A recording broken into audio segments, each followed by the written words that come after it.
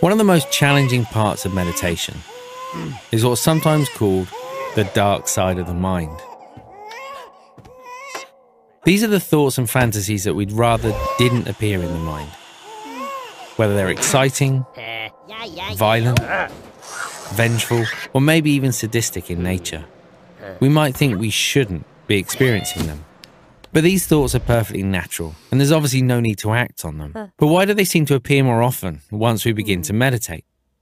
Well, typically, we go through our day with quite a heavy filter on the mind, blocking out these thoughts that we don't like, either habitually or intentionally. When we block them out habitually, we're unaware that it's even taking place. We're just so caught up in our day-to-day thinking.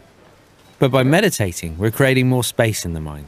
So it's not that there are more of these thoughts, we just see them more clearly. But when we're blocking them out intentionally, we already see the thoughts clearly, but we're resisting them, perhaps fearful of what they say about us as a person. But what meditation shows us is that we're not our thoughts, so there's no need to judge them, to identify with them. We see that they don't make us a mean person, a terrible person, a twisted person. And it's through this process that we discover peace of mind, allowing thoughts to come and go, at ease with the mind, exactly as it is.